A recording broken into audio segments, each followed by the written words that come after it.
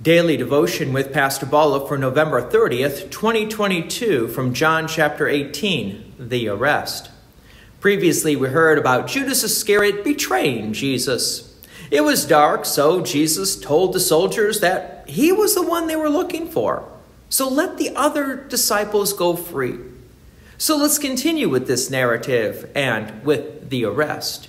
From John chapter 18, verse 12. So the band of soldiers and their captain and the officers of the Jews arrested Jesus and bound him. What's interesting is, where would they take Jesus? Not to the Romans. Remember, these were Jewish guards, so they were under the Jewish authorities. Verse 13. First, they led him to Annas, for he was the father-in-law of Caiaphas, who was high priest that year. It was Caiaphas who had advised the Jews that it would be expedient that one man should die for the people. Wow. Even for someone who was raised in Chicago and saw a lot of favors done for certain family members, this one really even surprises me. And Annas was father-in-law of Caiaphas, and Caiaphas was the high priest that year. And they didn't bring Jesus at first to Caiaphas to be judged. No, but they brought Jesus to Annas. It's almost sort of like a pre-trial. But this pre-trial to the judge's father-in-law?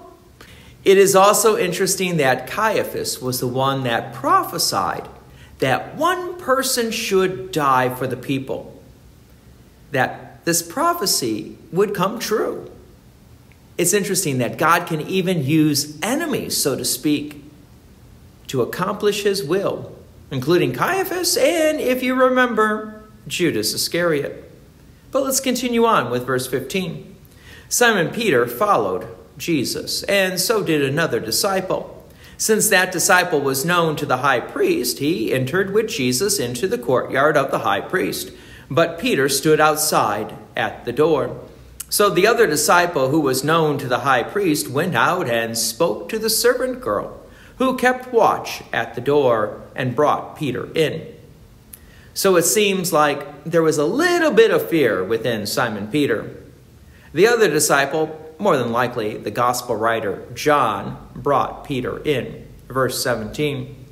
The servant girl at the door said to Peter, "You also are not one of this man's disciples, are you?"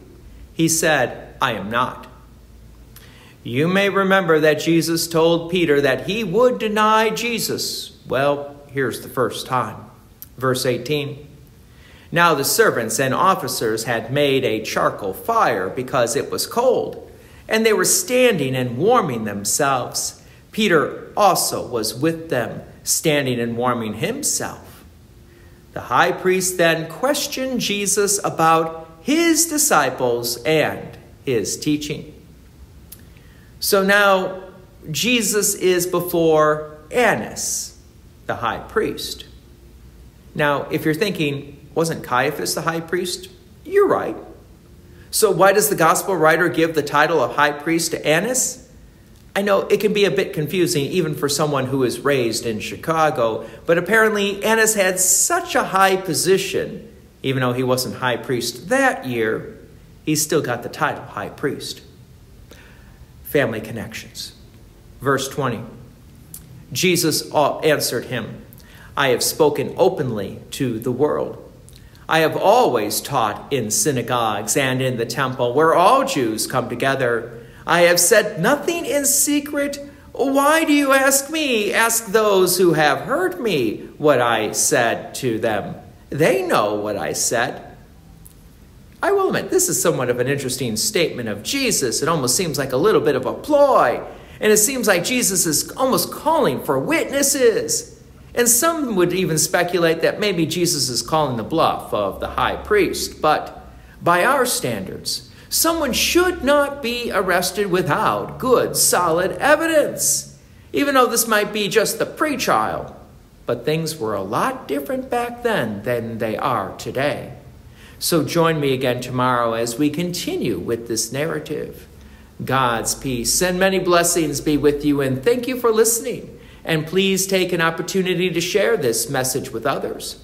If you have enjoyed these daily devotions, please consider making a donation to Peace Lutheran Church, 24024 West Main Street, Plainfield, Illinois, 60544. Thank you again for listening.